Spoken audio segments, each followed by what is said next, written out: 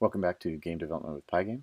In this video, we're going to start talking about adding graphics to our platformer game using Spritesheets. So it's time to start thinking about adding some graphics to our game. Now, if you watched the shmup video, you know we made a folder and we put a lot of different images in there and we loaded those and used them as our sprite images. And that's fine. That's a simple way to do it. But a lot of times you have a lot of art for your game. You might have a lot of different images, and that image folder can get very full. It also can start to be a performance problem because every time you load an image off the disk, you're taking a chunk of time. You know, that's a slow process. So the fewer times you have to read data off the disk, the better for performance, or for, in this case, loading, right? Because this will be at the beginning of the game loading all the graphics. So the way that programmers solve that is by using something called a sprite sheet. So I have here the jumper pack from Kenny Game Art, which I'll link to in the notes below. And this is a nice little pack with lots of art in it. If we look at the little sample, it's got player sprites, it's got lots of obstacles and enemies and platforms and coins and all the stuff that you might need to make a little jumper game like we are. And so if you look at the preview, he's included all of these graphics, right? And so that's a lot of art. And so you could go in here and load the individual images for all the different actions of the players and all the different items and so forth and so on. But again, that's going to start to fill up your folder with lots of art, right? So the way we solve that is with this. There's something called a sprite sheet, and a sprite sheet has all of the images collected in it all together. And so we load this one image, so we only have one load off the disk, and then we, in our program, slice it up into the parts we need. When I need the coin image, I just go and find the coin image and grab this little chunk of the sprite sheet and make that the image for my coin sprite. And if I want this platform, I cut that one out, etc. So I've copied this sprite sheet into my image folder here in my folder where we're building the jumper game. And so I have my sprite sheet. You can preview it right there. And then I also have this included along with it is an XML file. And if we look at this XML file, you can see that it's just a list of each of the images and where it's located in the sprite sheet, so what the X and Y coordinate of its top left-hand corner are, and how wide each image is and how tall each image is. So you can go through here and find which of the images you want. Right. So if I want the player's ready image, I would cut out from 614 1063 with a width of 120 and a height of 191. Okay, hopefully that makes sense, and as we go through the process, we'll see how it works. Okay, so we're going to go over here to our sprites file where we're defining our various sprites, and while technically this isn't a sprite, I'm going to stick it in here because it's another class we're going to define. We're going to define a Spritesheet class, and what this Spritesheet class is going to do is, load the image and give us a way to slice it up into the parts we want. This is a utility class for loading and parsing sprite sheets. Now, if you're not familiar with the word parsing, parsing means reading through a data file and understanding what it means. For example, if you were trying to read a file that was written in English and you wanted to understand the grammar, that's what parsing means. So in this case, what we're doing is taking the sprite sheet and understanding how to break it up into the pieces that you need. So the init for this class is going to be pretty simple. We're just going to pass it the file name that we need to load, and then we'll call it the sprite sheet. This is just pygame.image.load. We're going to load the file name and convert it. Okay. And so then we need to define a getImage command. And what that's going to do is let us tell it an x, a y, a width, and a height for what chunk of the sprite sheet we want.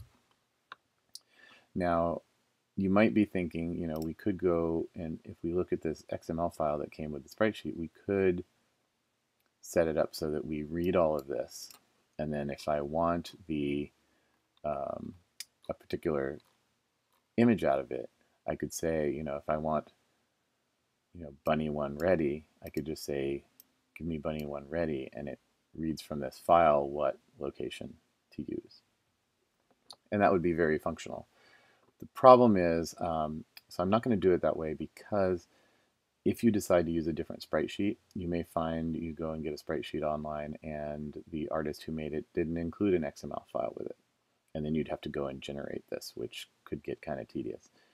It might come with a text file. It might come with, you know, some other format. There's listing where the different parts are. So what we're going to do is we're going to just manually specify these things, at least the first time through here. And we'll talk about different ways you could do it, but we're going to stick with that for now to keep it more flexible for whatever you might be using. So we tell it what part of the image we want. So this function, we'll go ahead and document this. We'll grab an image out of a larger sprite sheet. Okay, so we're going to make a little surface to put this image on. And it's going to be the size we want, so it's going to be the size we specify.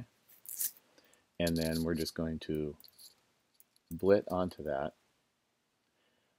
onto the image, a chunk of the sprite sheet.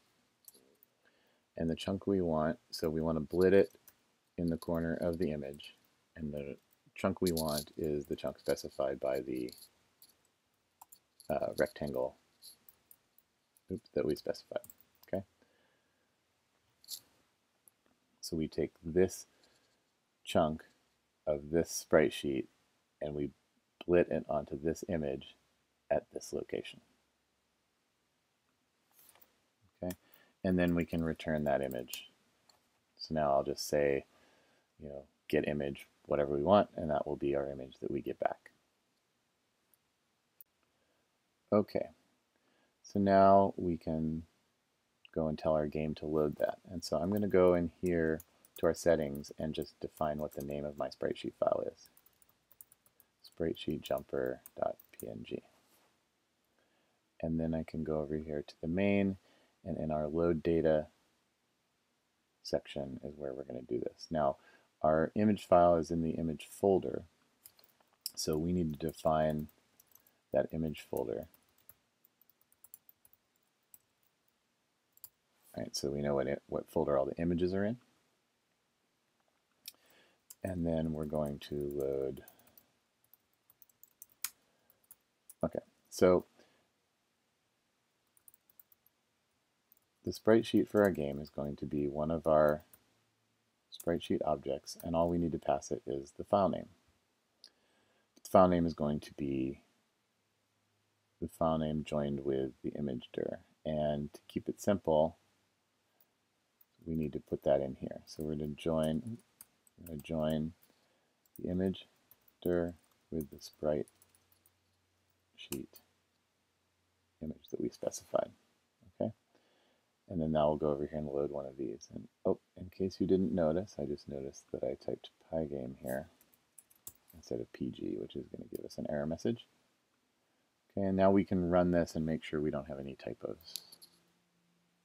Okay, now obviously we're not going to see any graphics yet. All right, so let's go over here to our player and let's change this into one of our images. So if we go over here and look at the art pack individually, you can see what some of the graphics look like. So we're going to use this little bunny for our player. And to start with, I'm just going to use the stand one. Right? We can obviously animate it walking and do all sorts of stuff like that. But to start with, I just want to load this ready one and make this my player. So bunny one ready. And if we go look at our sprite sheet here, bunny one ready, these are the coordinates for it. Right? So I'm going to just copy that so I don't have to go back. And self.image here, we want to use the game sprite sheet and say get image. And in the parentheses of get image, we want to put those 4 numbers, which I just copied and pasted. So I'm going to just stick them in here and replace the commas, and then we should be good to go. Okay, so we got the image, and we need to not fill it with yellow. So now we should have our player being the sprite we want. So let's take a look.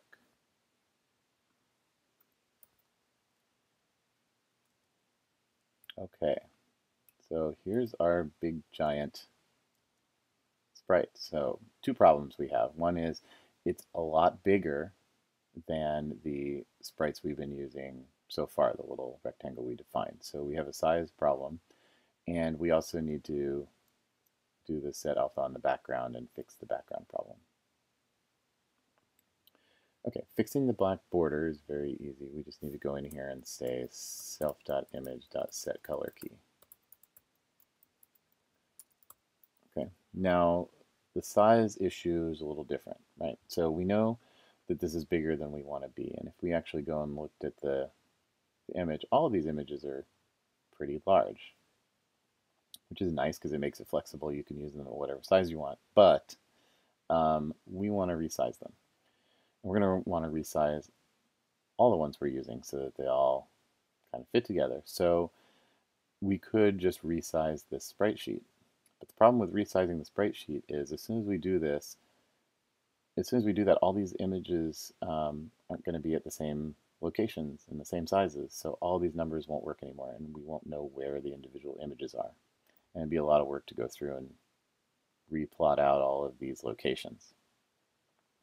So what we're going to do to keep things simple is resize them after we load them. So we could resize it right here and say when we load the player, we resize it. But then we'd also need to resize it when we load the platforms and et cetera, right? That can get kind of annoying. So what we're going to do is in the get image, we're just going to automatically resize it when we load it. So we could do that here. We could just say pg.transform.scale